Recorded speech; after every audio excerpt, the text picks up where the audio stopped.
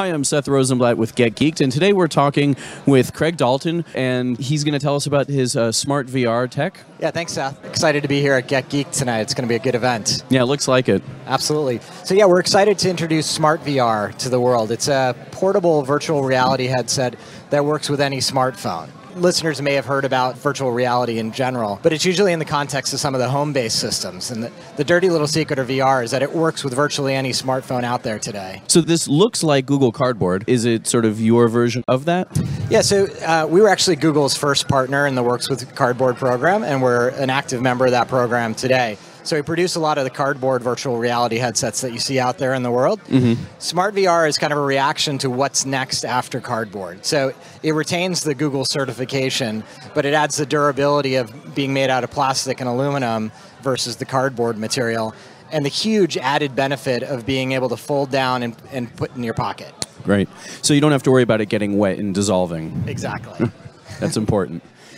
So tell us about how it's made and what materials you've used in making it. Yeah, exactly. So we wanted to build a tool, not a toy. So we chose a polycarbonate. Mm-hmm. It's a very durable type of plastic. We used an aluminum hinge here, again, because that's a point of friction in the design. It also adds some nice style elements to it. Sure. Another thing that was important to us is that we protect the lenses, because in any virtual reality experience, the quality of lens is essential to the experience. So not only do you need to start with a great lens, but it's critical that you protect those lenses. Sure. Particularly in building a portable product, we had to go to sort of great strides to make sure both sides of the lenses were protected. Mm-hmm. So we actually designed this lens cover, which serves a dual purpose. The first purpose is obviously protecting the lenses, but the second purpose is actually to enhance the sense of immersion.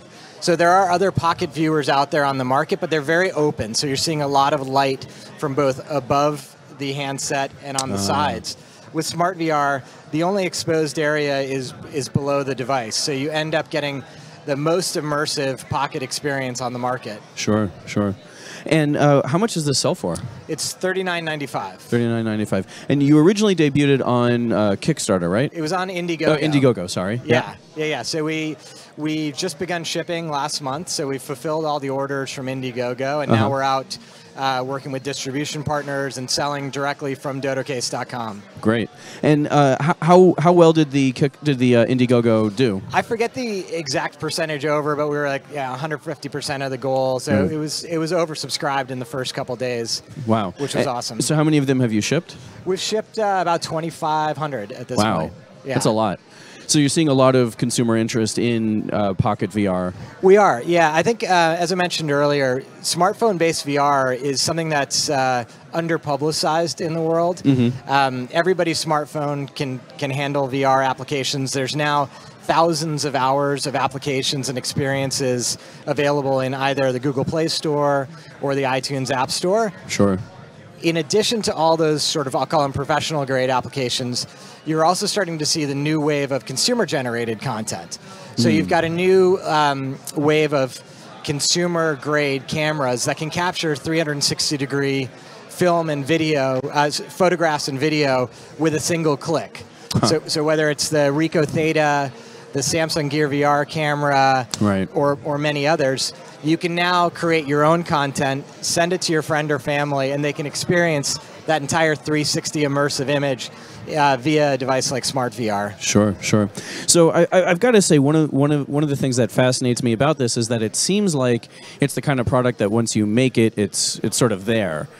How do you innovate beyond this? You know, I think the vector that we're really counting on is portability being a key attribute. So, as with all things, we'll get thinner, lighter, more portable. We'll look at slightly different form factors. But we really believe we've got a product that the market is waiting to catch up to. We purposely built Smart VR to accommodate any smartphone because we wanted our customers to be confident that this is future-proof.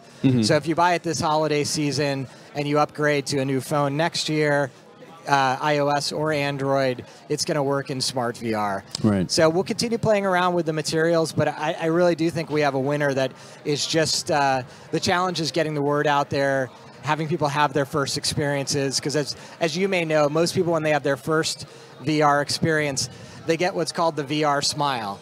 And as soon as you convince them to move past their immediate line of sight and turn their head, they're incredulous that with the phone in their pocket and a $40 device, they can be in an entire 360 universe. Are there any apps that you recommend people who haven't tried it, smartphone VR, to sort of jump in with? Yeah, absolutely. I like the Within app because it's got a carousel of content that's associated with it. Within's done a lot of work for the New York Times VR that also has their own standalone app. For news geeks, USA Today has a great app called Virtually There, which they pump a lot of content into. Then there's sort of genre-specific stuff. If you're into horror, there's a great app called 1157 and another one called Sisters, which will, when you turn your head, there's always something behind you scaring you, which gets your heart going. That's great. If there's one thing that people don't know about smart VR that they should know, what do you think that is? We source our lenses from a Google-certified vendor that tests every lens for quality. So we've really assured that the optical experience in smart VR is premium. And I think it's sort of an underrated feature of the sort of cardboard ecosystem in general, just the quality of lenses and how important that is to the experience. Sure. Well, Craig, thank you very much. Yeah, you're welcome. Thanks for having me. Yeah, thanks for coming on. Cheers.